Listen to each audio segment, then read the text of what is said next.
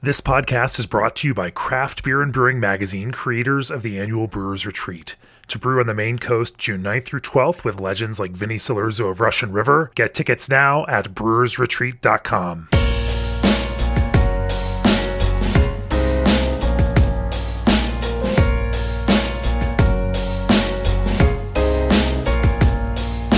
It's another episode of the Craft Beer and Brewing Podcast. I'm your host, Jamie Bogner, co-founder and editorial director of Craft Beer and Brewing Magazine. My guest on the podcast today is Bryan Selders, the Brewing Ambassador and former head brewer of Dogfish Head Brewery and former brewmaster of The Post in Colorado. We're going to get into a conversation here in a minute. Welcome, Bryan. Well, thank you for having me. Before we get started, I just want to give a quick shout out to our sponsors. As the brewing industry's premier choice for glycol chilling, G&D Chillers has set the standard on quality, service, reliability, and dedication to their customers' craft. For 25 years, G&D has led the way on innovative solutions that match their brewing customers' immediate and future needs. G&D backs every project they touch and provides service second to none. Contact G&D Chillers today for your chiller sizing needs at 1-800-555-0973 or reach out online at gdchillers.com. Also, this episode is brought to you by the Craft Brewers Conference and Brew Expo America, America's largest craft brewing industry gathering.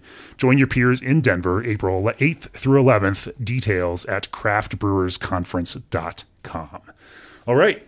Bryan, welcome to the podcast. Thanks for having me on the podcast. Of course. It was wonderful enjoying a dinner last night with you at Big Beers, Belgians, Barley Wines Festival in Breckenridge, the calibration dinner, an annual tradition. This was my second year being part of the calibration dinner, and it was spectacular. I think your emceeing of the event was top notch. Oh, goodness. Top notch. You're too kind. No, you're too kind. No, I speak only the truth. But it was a delicious dinner. We had a lot of really delicious beer, playful banter, and incredible food. So it was a really special evening, and I hope that the people that were with us enjoying it as guests will remember it as long as I do. It's a wonderful time, a wonderful festival, a wonderful dinner. Everything about this weekend in Breckenridge is great every single year. So it's been a favorite of mine. I'm glad to be here, and I'm glad we could sit down and talk. I'm glad too. And today was an epic powder day. I couldn't believe my luck. I get one day to snowboard in Colorado a year, pretty much, and turns out it was magic. You got magic. out there on a first chair, so you got some good clean powder, huh? I was out at 8:37, so I was out pretty early, and I went all the way from what are we at, peak 9 here, all the way over to 6, and got all sorts of freshness over there as well, and it was fantastic. It was great. We didn't get out there until about noon, and it was pretty choppy by the time we got out there. It got pretty rough. Yeah. Still fun. Still fun. Got a good workout. Indeed. Oh, my thighs are jelly. But I'm about to crack open one of my two favorite après drinks right now. All right. And this is Dogfish Head Sea Quench.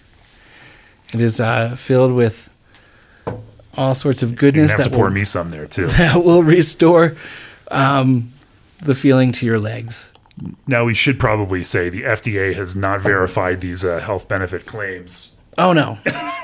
Not at all. This is an alcohol product, and so, so tell me about this beer. This is something that you guys have spent a lot of time pulling together and created a very interesting brewing process around.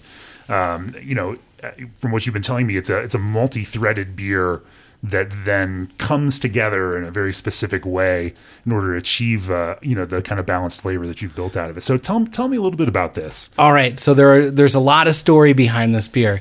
In Rehoboth Beach, Delaware, which is where Dogfish Head was founded, we operate 2 restaurants. One of them is our original brew pub called Brewings and Eats, and the other is a coastal seafood-centric and a craft cocktail-centric restaurant called Chesapeake in Maine, which draws inspiration from Maine, which is where Dogfish Head is actually located, and the Chesapeake Bay region, which is where we are located.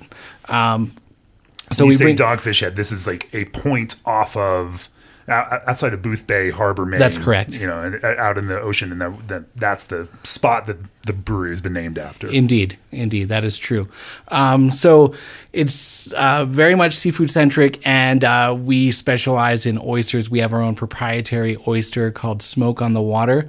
Proprietary oyster? Yeah. So it's this oyster, and originally for the restaurant, we were going to try to make hop flavored oysters. Huh. However, when the hop essence or hop oil was added to the water where the oysters were growing, they clamped up and they wouldn't take it in. You can't blame them. Yeah. So They don't have the same taste for hops that we do. That's so true. But in a really inspired moment, the thought was had to put smoked salt into the water, and they have zero problem taking that in. And in doing so, in filtering that smoked salt water, they become themselves smoky.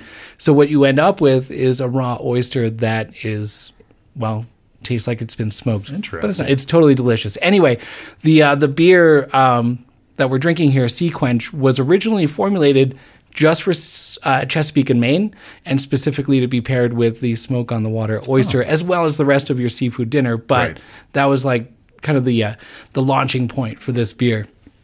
It became very, very popular, of course, because it's really delicious.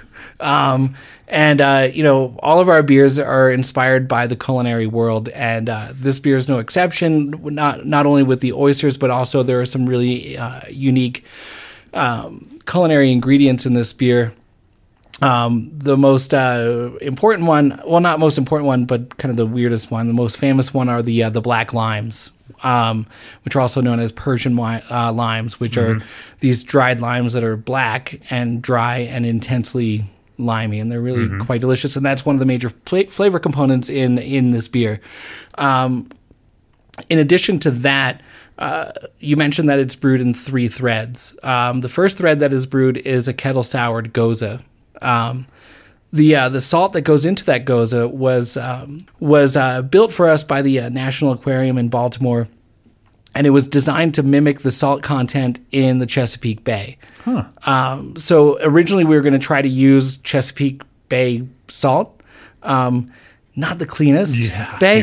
So when the water was evaporated and the salt was left behind, it was not so pleasant. Right. So what we have is a perfect representation of what the salt would be like if the water was absolutely pristine. Interesting. So that's one cool fact about this beer.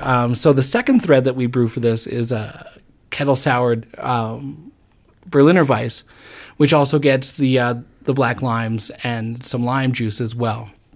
And then the third beer that's brewed for it is a Kolsch. And those are brewed in sequence. Brew number 1 is the Goza. Brew number 2 is the Kolsch. Brew number 2 is the Berliner.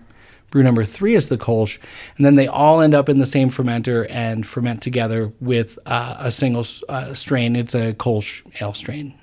That seems like an incredibly complex way to get to an end result. From that kind of brewing process, why did you choose to do it that way rather than brewing one beer and then kettle souring it in order to accomplish the same kind of thing? So through our R&D process, we did try to brew a recipe of it to arrive at that flavor.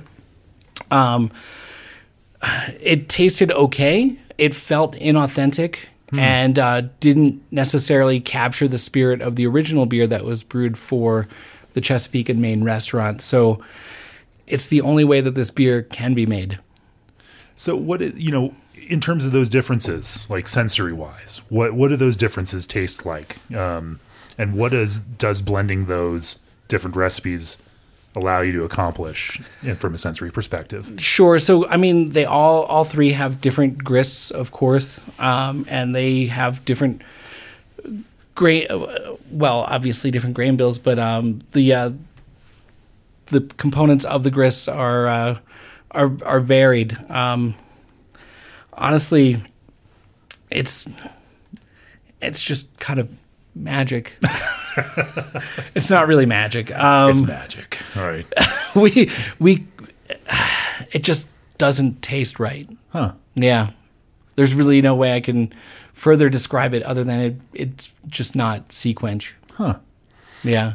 So how do you envision a beer, with multiple threads and then, I'm trying to, reverse engineer this process. Sure. Thinking about how to, do you envision the final product and exactly what you want to taste like and then go back to it? Or does it build from the various things where you're going through an iterative process and saying, I wish we could do this a little bit, differently and soften this or punch this up or sharpen this. And then, think about how you could do that, whether it's through one recipe or then through this blending process.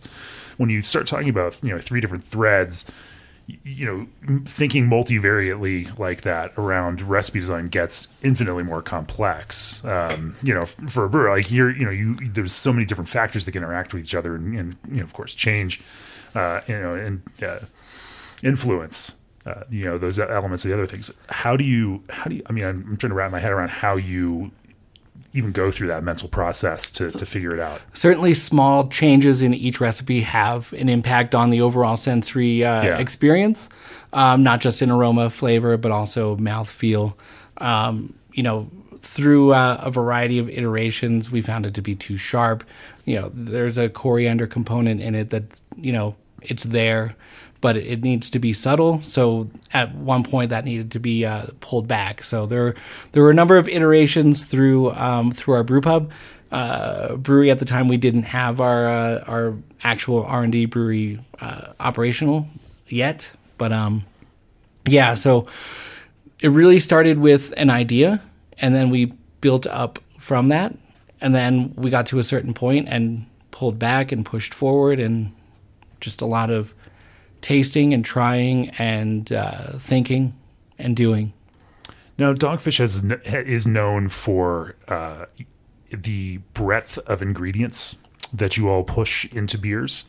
You all, in a lot of ways, have been pioneers of bringing new ingredients, and I think we can, most of the beer industry could blame you for the adjunct craziness and all the fruit that's everywhere now. And maybe not blame, but credit to some degree for for pushing this idea, of new, exciting, interesting, and maybe a little bit out of the mainstream ingredient ideas in beer. Where does that inspiration come from, and how do you then think about things like the kind of coriander that you might put here into Sequench? So ideas and inspirations come from everywhere. Certainly we are inspired by the culinary world quite a bit, and we draw ingredients from that world. And through our daily lives, we smell things, we taste things, we seek things out, and through the thought process of a brewer, you apply those sensory experiences to what might happen within the flavor matrix of beer.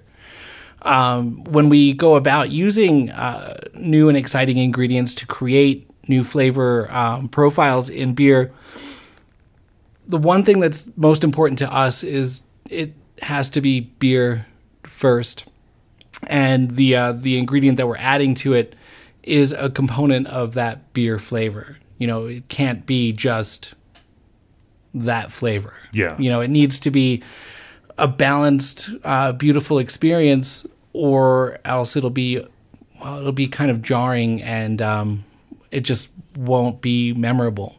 It needs to be, you need to have a deft touch in bringing these ingredients into the beer, and you need to have a good reason for bringing it into the beer, not just to do it or throw an idea against the wall. You need to be, we're very thoughtful in how we approach recipe development, as well as building flavor profiles around beer. We bring the world of wine into our beer making as well, and the world of cooking. So a lot goes into what we do, and first and foremost, we're very thoughtful about it. What does that evaluation process look like? I mean, do you all, look at multiple, providers, and where, because it's a little different than you going down to a farmer's market and, finding some cool thing that somebody made. I mean, you're making beer at a scale where you can't do that, where you also need to be able to source in enough quantity that you can actually use it. And so you need to find a commercial provider for some of these things that may be a little bit out of the mainstream and harder to get. Indeed. But then you're, how do you go through that process of evaluating, whether that's going to give you the same, kind of feel or input as that ingredient that a chef might have used that inspired you in the first place to even go down that road? So we have an amazing coworker named Chad who is in ingredients procurement, and it is his main objective to find good sources for amazing ingredients for our beers. As we're developing recipes in R&D, we look very closely at the scalability of those recipes, and we could make a decision on day one as to whether or not we're going to move it forward in the development process. If we find an ingredient that is just going to be ridiculously and outlandishly expensive, and will push the price point of a widely launched beer above what the consumer is willing to bear, then we probably won't go down that route. Yeah. It's not going to stop us from making it on a small scale, so we can experience it with our guests and our coworkers in Delaware. So let's go back to Sequench a little bit. This, Sequench is fermented with a Kolsch yeast. Tell me a little bit about that, why you made that decision, and what you do to kind of steer that ester component of that yeast in the right direction to give you the beer that you're looking for here. Sure. So the decision was made to use a German yeast strain. We took all of the inspiration for this beer from German brewing. Yeah. And it only made sense to use a German ale strain to ferment this beer. I mean, we were looking for a yeast strain that has a really clean flavor profile, so it's not too terrifically estery. It ferments dry, and it ferments thoroughly and reliably. And really the way we arrive at that is just good yeast management. We work very closely with our microbiologist in-house, along with our coworkers on the brewing floor and the rest of our QA QC coworkers to ensure that our yeast is healthy, our yeast pitching rates are correct, so that we arrive at predictable, repeatable, delicious fermentation.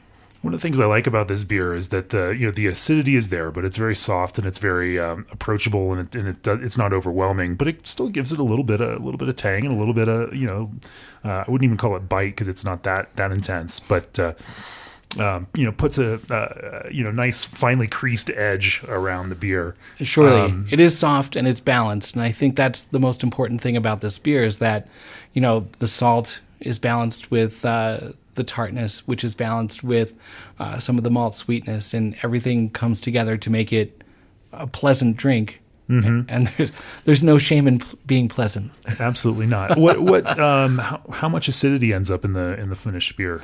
In terms of TA, I don't remember off the top of my head, Fair and enough. I apologize for No, that. that's okay. I can follow up with an email. No. Do you know about what pH it gets down to? The pH is in the low to mid threes. Oh, okay. Well, it doesn't actually taste like it might be there, and which is sure. I mean, you can have a TA of 1, and the pH will still be 3.2. So, I mean, it's not TA is not a linear relationship with pH. Right. So that's pretty much why. No, for sure, and we've written about that in Craft Beer Brewing Magazine. There's plenty of scholarship on that hopefully explains that difference between pH and TA. But indeed, yeah.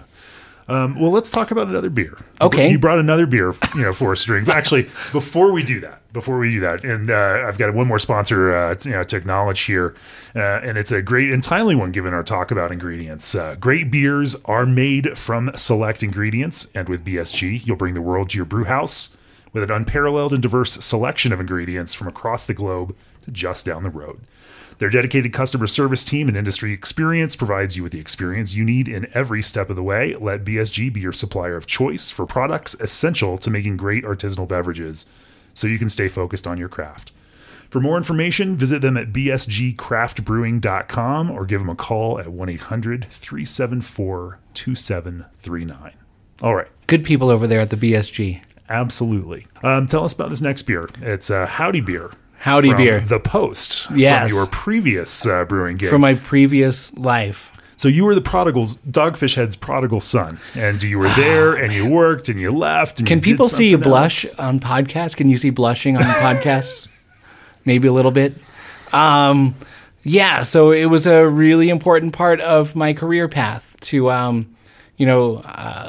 left Dogfish Head in 2011 to pursue a career in graphic design. It was something I was super interested in, and I went back to school and built on my BFA. I have a bachelor's in fine arts and painting, and I built on that with a degree in graphic design, and I went into web design. The first year was pretty great. It was new. I was learning a lot of stuff. In the second year, I spent 75% of the time looking for a way to get back into the brewing industry.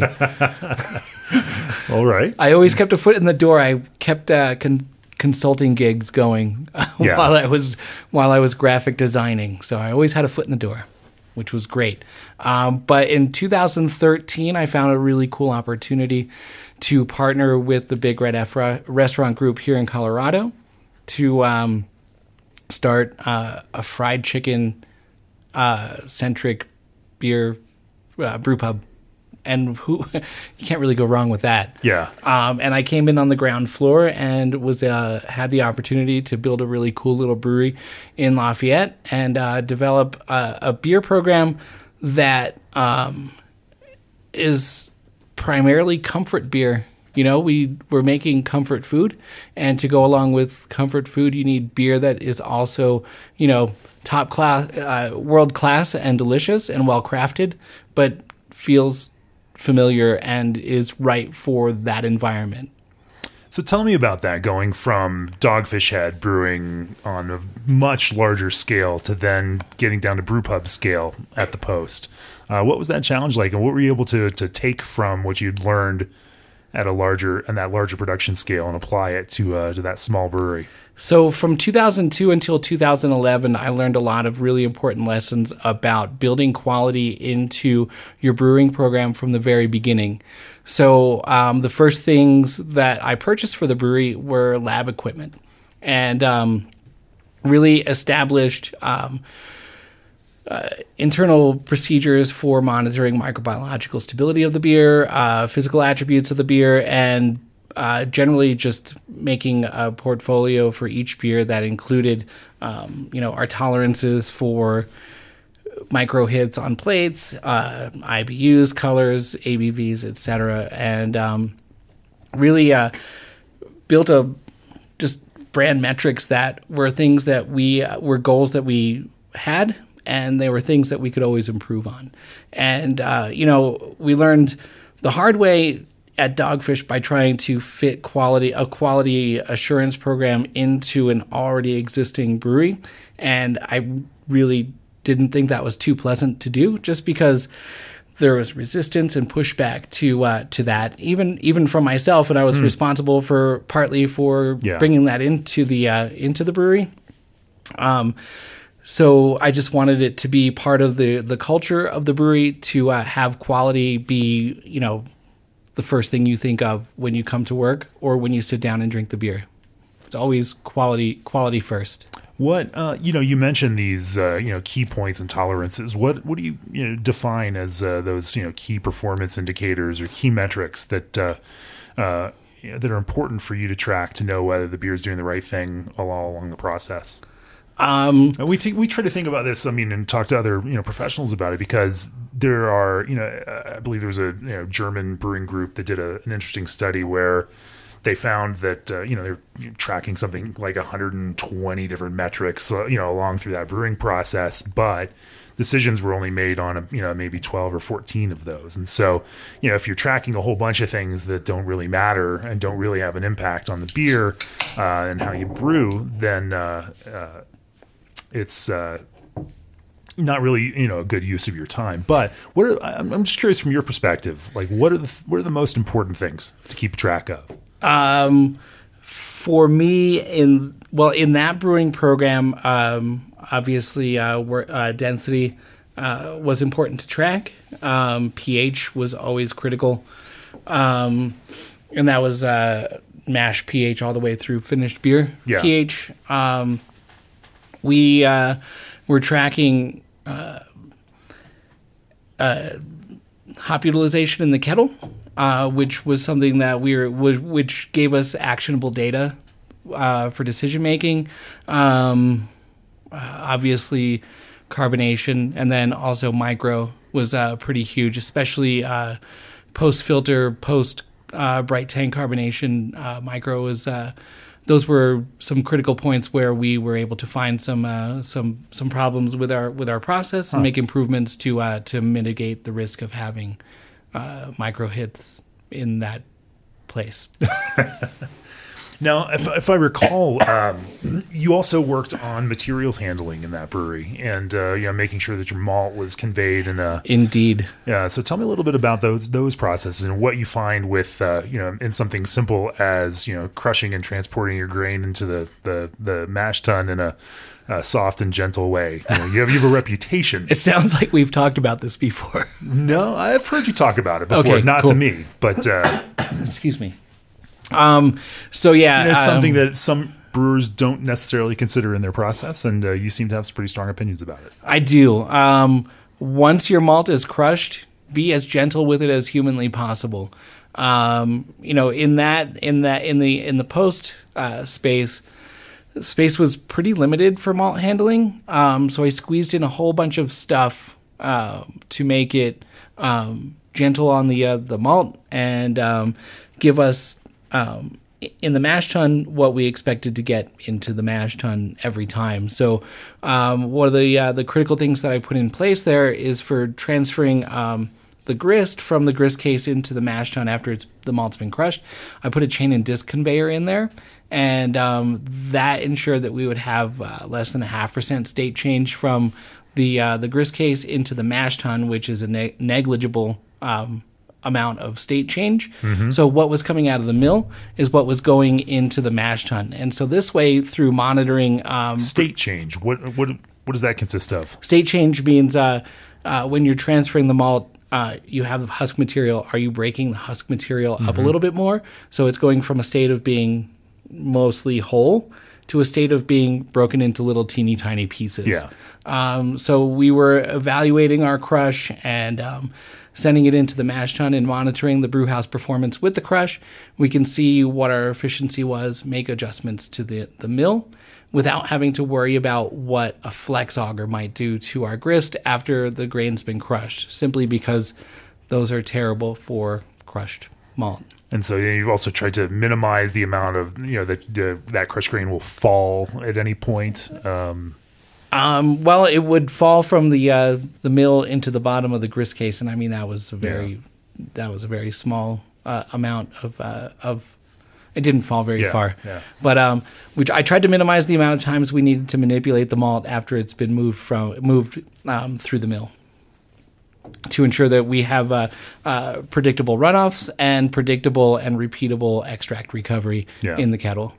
So at the post, you started with your small brew house and you designed these recipes, but one thing you ultimately did was scale those recipes for larger production and packaging using an outside contract brewer, Sleeping Giant, in Denver. Tell me a little bit about how you built a framework for them to also make these beers for you, and both why you guys decided to make that decision to go big with it, and then how you manage that as a brewer. Because people don't know Sleeping Giant's making the beer. They see your brand on it, and they expect it to be the way that you. And I imagine you as a brewer, with the pride that you have in your work, you want that beer that comes out in the can with your brand on it to taste exactly like you want it to. Yeah, and that's exactly the way I approached contract brewing was just as I was putting beer out there with my name on it, even though it says Post Brewing Company, Howdy Beer, Western Pilsner, it still has my name on it, and I'm still fiercely protective of all of the brand attributes that it has. And the way that made it a lot easier to approach Sleeping Giant with our beers is that since we built a lab in Lafayette from the get-go, we were able to establish brand standards for Howdy Beer as well as the other beers that we would be producing there, and that gave me a document for each brand that I could present with the contract brewer for ingredient selection, process parameters, tolerances for starting gravity, finished gravity, tolerances for IBUs, pH, VDK levels, VDK being diacetyl. Right. We'll talk more about that in a second. Okay, sure. And what that gave me was a tool which I could use to hold Sleeping Giant accountable for mistakes that had been made, but also as a piece of a tool to enable them to more easily find success in their own business, making beer for other people. So there was a lot of process improvement that went on early on with Howdy Beer, as well as Townie Ale, which was the other beer that we produced with them at the time. And it wasn't always pretty, but I always had the document that said, this is what it says, this is what it needs to be, and that's what it states in the contract. It had to be an interesting one for them to work with someone who had operated an even larger scale production brewery than they operate. Yeah. I mean, I came out of that relationship with some really good friends. Yeah. So and some there are some really, really smart people that work there that I can also use as resources because they know a lot of stuff that I don't know, which is important. So yeah, it was good. I had to learn a lot of stuff about myself entering into a relationship with a contract brewery as well. I mean, there's always such a stigma on it, which I don't think there should be. But at first, it was a huge mental hurdle for me to get over and just do it. So what was that hurdle? Like why? What is? And you're right. There is that stigma, and it does feel like using a contract brewery, which are just more skilled professionals with their own their own plant for brewing, and and you as the contractor. Have varying levels of oversight on that. You obviously give them standards, but you're all, I imagine there as you're developing those getting those beers dialed in on the system, you can be present there and participate in that. Why does that stigma exist? And, why do you think it shouldn't exist? For me, the mental hurdle existed simply because, at the core, I'm a maker of things and I'm a bit of a control freak. Yeah. And deep down, I always feel like if I say I made something, I made it. Yeah. And so I needed to get over myself, for lack of a better way to put it, and trust that there are professionals out there that can do it for me. And really, I just thought of it as my title is brewmaster at the Post Brewing Company. This is my production brewery here at Sleeping Giant, and this is how we're making this beer. Now I've got extra hands to make larger quantities of beer, and I've got all of this world-class equipment making the beer that we otherwise couldn't afford. So, I mean, it was important for me to be very hands-on in every batch of beer that went through there, to get reports from Sleeping Giant, from brewhouse performance reports, all the quality performance metrics that I was looking for, and just to pay attention to them. And I think about the this issue with contract brewing, in such a way. Like we produce a magazine, and we don't actually print the magazines, because to print a magazine takes a press that starts at about $6 million. Yeah. And, with this, with the margins in the printing industry, I mean, you have to keep that stuff running 24 hours a day. Every hour it's down costs thousands of dollars. And so, the only efficient way for anyone to operate that kind of high capital investment equipment is to keep it running a lot. And so naturally we print with a printer in the upper Midwest, and we send them magazine, but they're very good at what they do, and they do a much better job of printing a high quality magazine at a price point that we can afford than we could try to do it any other kind of way. Does that make what we produce not authentic or not made by us? No. No. It is still the product that that we put out there is made by us. And so with in the brewing industry, and I think this is going to become an increasingly important problem the brewers face. Even last year, I believe that delta in capacity between how much brewers were brewing and in actual beer production and how much capacity that they had to brew was something. It grew to almost 40%. Like, this is a major amount that craft brewers have invested in capital investment in equipment to brew beer that's not being used. Right. And, and so that's hugely inefficient, a gigantic waste of money that ultimately hits the bottom lines of those brewers. And so, thinking in this kind of way of co-oping together, using, that kind of existing capacity at another brewery rather than just building your own duplicate of that kind of thing in order to do this thing just so that you can have some idea that this is your thing that you made. It seems like it might be a bad idea, and that contract brewing, and contract brewing in sense of using a dedicated contract brewer like Sleeping Giant that's only a contract brewer, or contract brewing in the sense of alternating proprietorships with, between breweries that, where one brewery that has that excess capacity can brew beer for another brewery. I mean, these seem like smart ways to solve this problem of all of this inefficient capital investment. Surely. I mean, having a brewery dedicated solely to contract brewing for me is better because I know that their intentions are more in line with my own. Yeah. Because their success depends on our success. Yeah. And they need to be on board with our quality standards, and they need to be able to perform to those quality standards.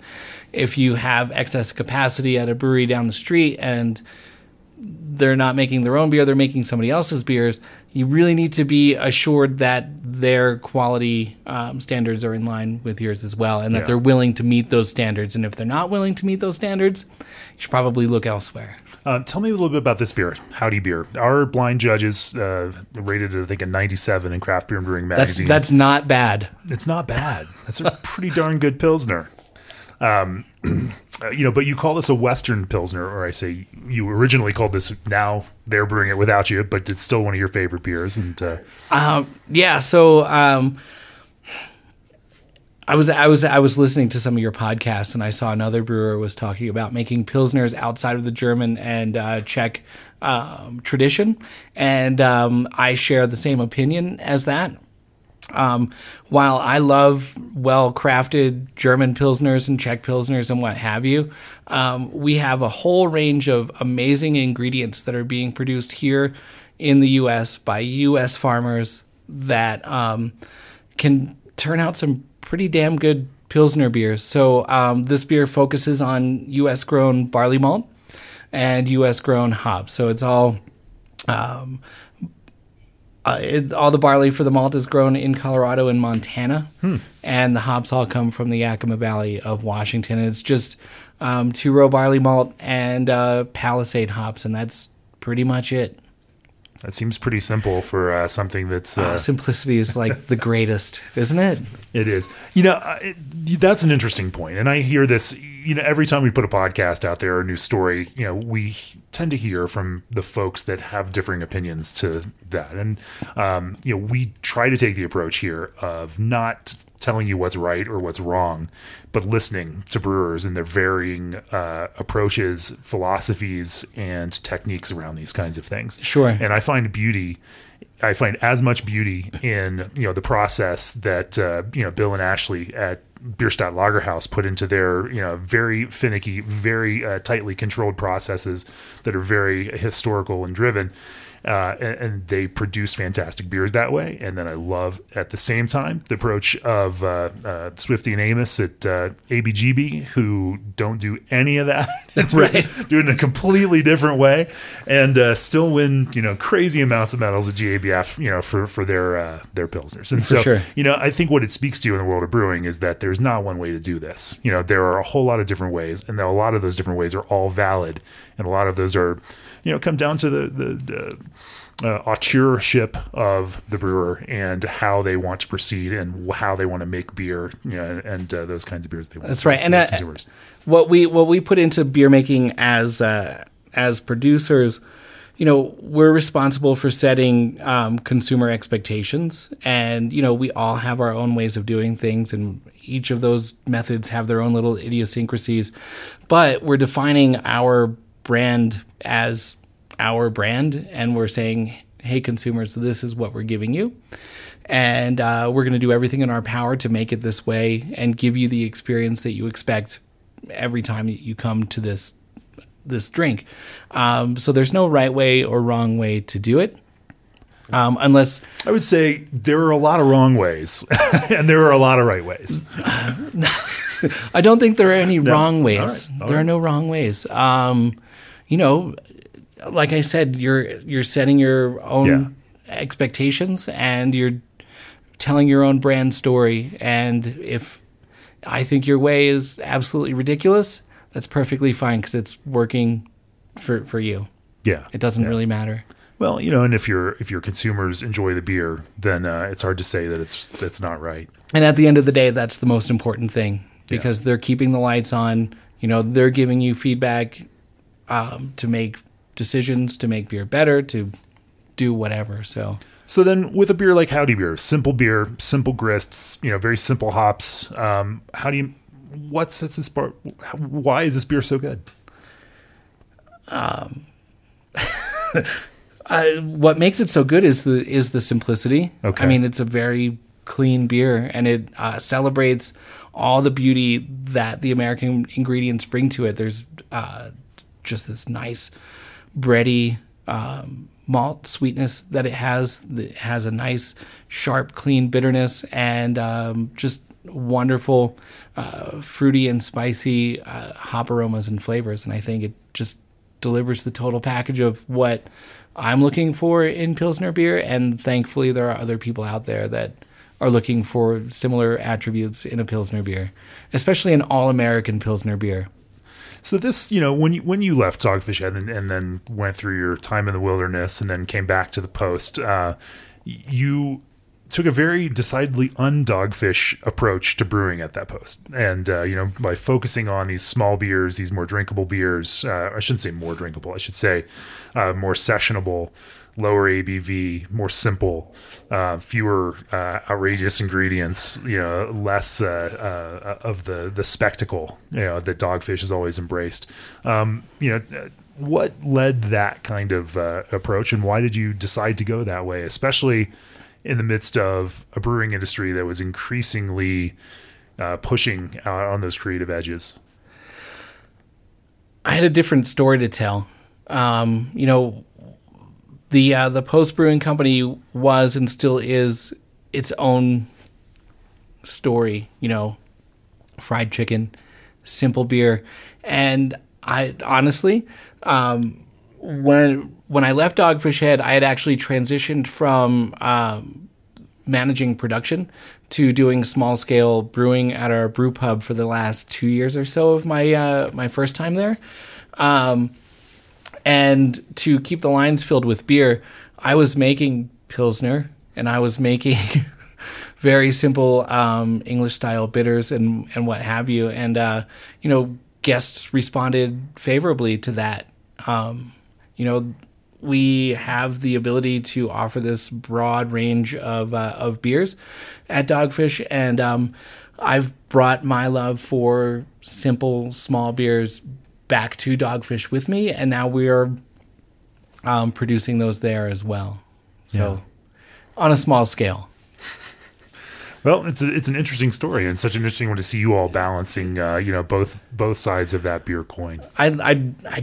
I love a lot of things, and thankfully I have some level of skill at delivering on those. So, let's talk about brewing a little bit more. I'm curious from your professional perspective, what do you think are some of the most more important factors in that brewing process that maybe not as many brewers focus on that they should focus on?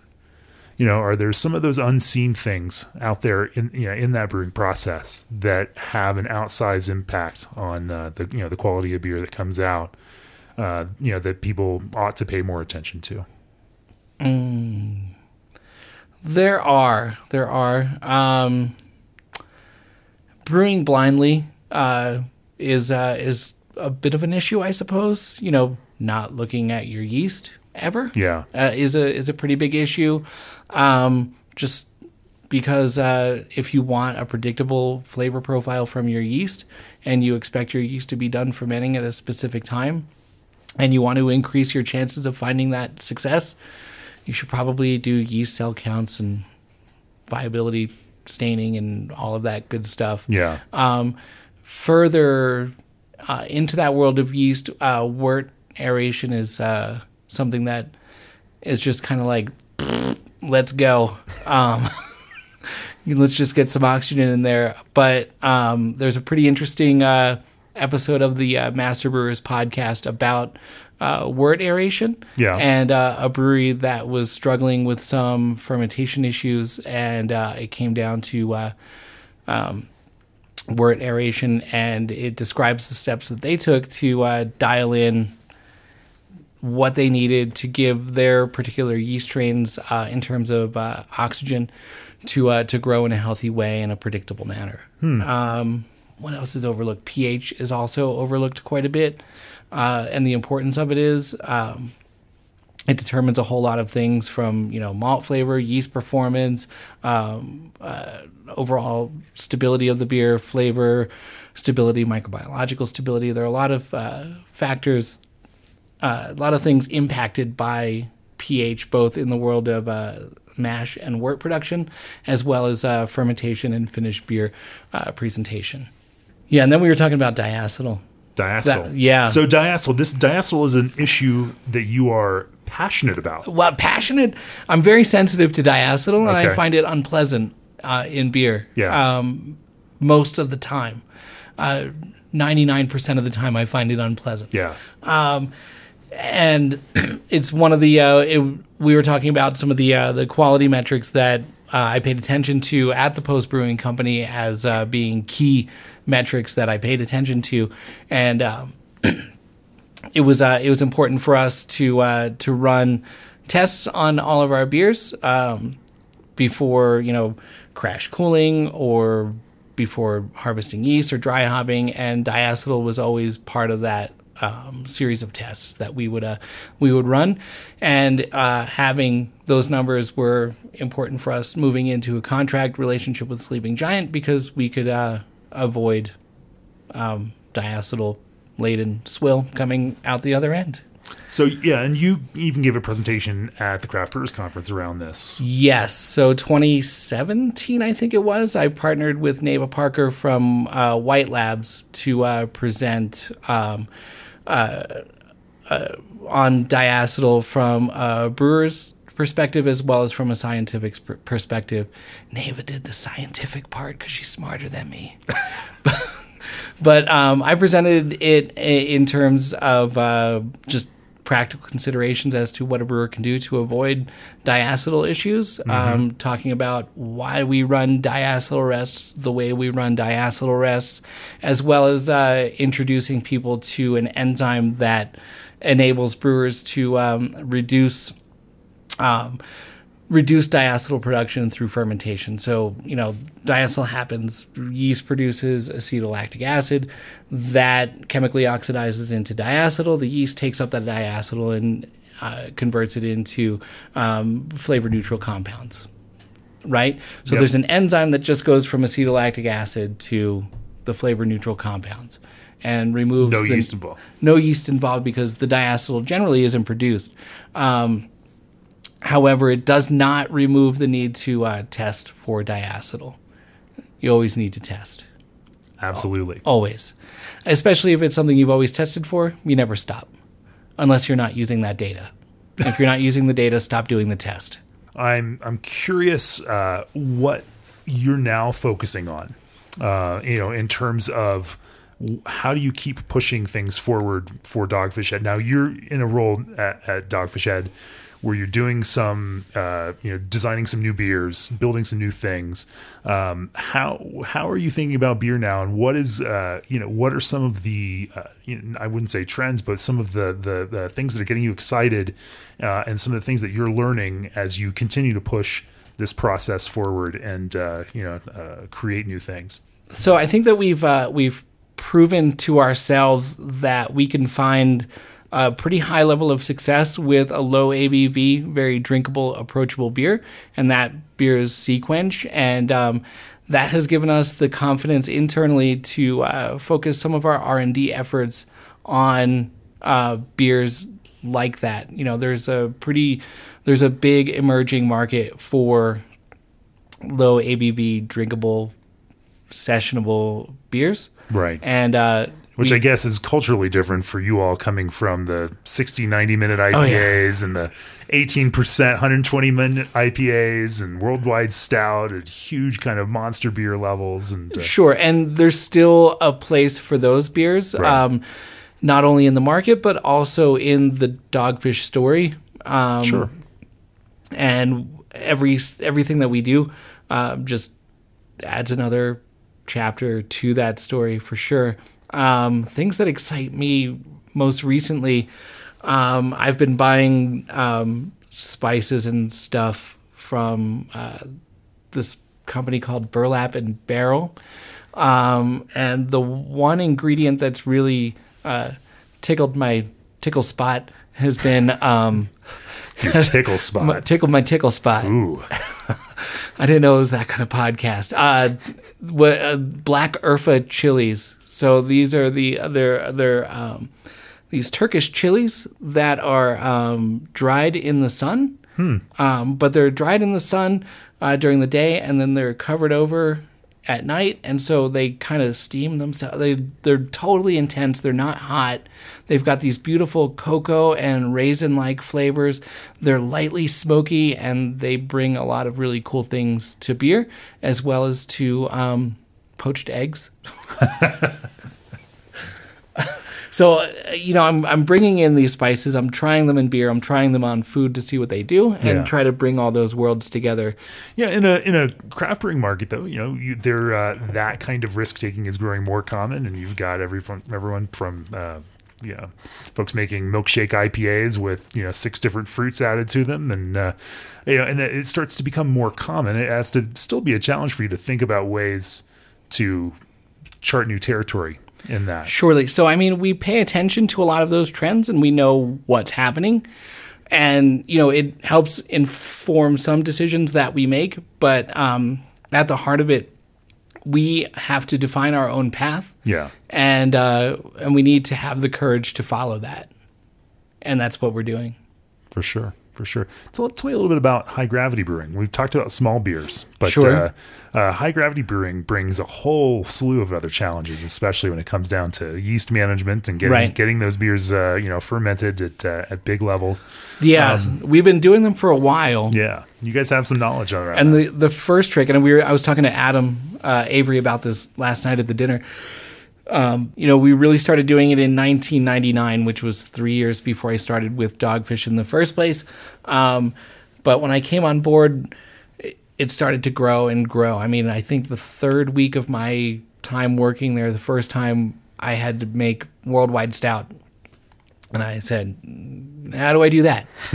And then we've just been learning. And the first trick was to learn how to get the yeast to do what we needed it to do. Yeah. In terms of alcohol production.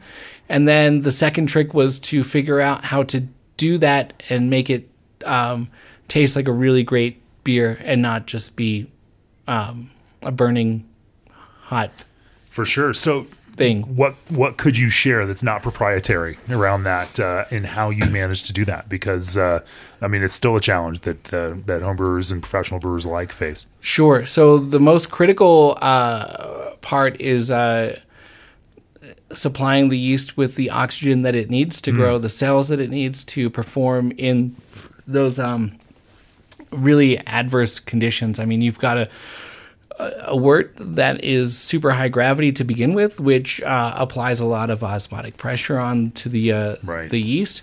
And we further disadvantage the yeast by putting it into really, really big tanks. Yeah, so, we've got a 30-plus Plato wort going into a 300-barrel tank. That's going to apply a lot of pressure to that yeast. It's not going to be too psyched to be in there. So we need to just find a way to make it do what it needs to do. So we need to supply the wort. We need to put enough yeast cells into the wort to begin with, and we need to give it the right amount of oxygen as well as the right nutrient package to ensure healthy cell growth to begin with. So, in that, what does that look like? Are you, in terms of cell counts, are you doubling a typical cell count? Are you 1.5 times your typical cell count? And then when you say giving them the right amount of oxygen, What does that look like? I mean, the general rule of thumb is X number of millions of cells per degree Plato. So we've definitely got a number for that. And we definitely have a specific measurement of wort dissolved oxygen going into the fermenter. Okay. We've got the right amount of zinc going in there. Zinc. For sure, which is an essential yeast nutrient. What else? Do you use any enzymes to support that? It's such an interesting thing. What was that now? Any enzymes? Huh. Yeah. What's that? Enzymes are so hot right now, Bryan. Enzymes are hot. Yes. We use enzymes now for brewed IPA, and no one blinks at it. No one blinks at it. So it's totally okay to use enzymes now. Oh, there are enzymes for just about everything. Yeah. Indeed. Okay. Yeah. I tried. One of my favorite enzymes that I will push to the day that I die is an enzyme that takes acetolactic acid and turns it into 2,3-butadiene and acetylene and completely skips the diacetyl step. Huh. Hey-o. So that's my favorite enzyme. All right. Yes. All right. Well, I sense that I'm not going to get a whole lot more out of you there. But are there any other? Just take good care of your yeast and give it what you think it needs to perform in those terrible conditions that you're putting it in a high gravity wort, a super high gravity wort. Sure. Anything above 21 Plato, I think in my book is super high gravity. Yeah. So what's next? What's next? So we've got this really cool program that is helping us define what's next at the brewery, and it's called the Beer Exploration Journal. And we have it set up at both our Milton Brewery and at the Rehoboth Brewery. And it's a way for us to engage our guests to gather direct feedback from them immediately after they have consumed a specific beer that we want to gather data on. And they come, they taste the beer. We say, "How did you like it? Will you please fill out a survey?" And they become part of our R&D decision-making team, which is a really powerful tool. It's an interesting one. So we bring in data from Untapped, of course, because it's not invaluable data. And quite honestly, what we're gathering from guests directly by requesting it is not too far off from what you see on Untapped as far as guest opinion of your beer. Interesting. So you're seeing the same responses that they give you in the pub are generalized. They correlate to the averages for sure. Oh, okay. Yeah. Really? Huh. Averages are very close. You're saying then that there's some, that Untapped may not be as crazy off as some brewers think it is. It is absolutely not. Huh. Yeah, it is. There's a good amount of validity in the numbers that you see on that website. That's interesting. Do you see? And we seek that data directly from people that we're looking at and talking to. Mm-hmm. So it's not just an anonymous "you suck" or "this place is great" because there's glitter in it. It's somewhat valid. That makes sense. Is that the end? This is just like my Emmy speech where I was just going on, and I heard the music and I just kept talking. Well, we could keep talking, but we have been talking for a while here on the podcast. And Bryan Selders, we got to get you to dinner tonight. I appreciate you talking with me here on the podcast. It is my pleasure. I appreciate you sharing what you could share. Well, thank you for cagely dodging all of my other questions. Thank you so much for talking with me today. It's really an honor for me to be selected to talk to you about a subject that I'm very passionate about. So thank you very much. Very cool. Well, thank you, Bryan. Also, thanks to this episode's sponsors. G&D Chiller is the brewing industry's premier choice for glycol chilling. Join your peers April 8th through 11th in Denver for the Craft Brewers Conference and Brew Expo America. And bring the world to your brew house with select ingredients from BSG. Awesome. Thanks for joining me, Bryan. Thanks for having me. Cheers. Cheers. Enjoy. This podcast is brought to you by Craft Beer and Brewing Magazine for those that love to make and drink great beer. Learn more online or subscribe at beerandbrewing.com or find us on social media at Craft Beer Brew.